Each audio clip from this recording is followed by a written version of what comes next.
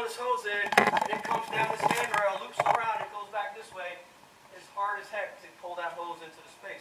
Next person come down and find the hose line, you can't really follow the hose line to the nozzle. Right? The hose has to be on the ladder. Don't let it come straight down, because the hose line is your way out. Right? If you need to get out of this space, you follow the hose line. That's your bread trail, your crumbs. You follow the hose line in if you're leaving, you follow the hose line out if you're leaving.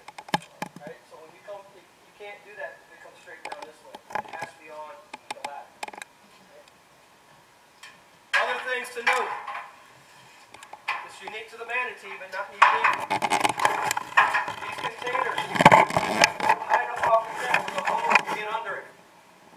Right? The hose will roll under it. If the hose goes under the container because we got too much, you have to get down here and pull the hose out. You won't be able to pull it straight up. Now on a ship, you might not have containers like this. You might have electrical junction boxes just high enough off the deck to keep them out of water.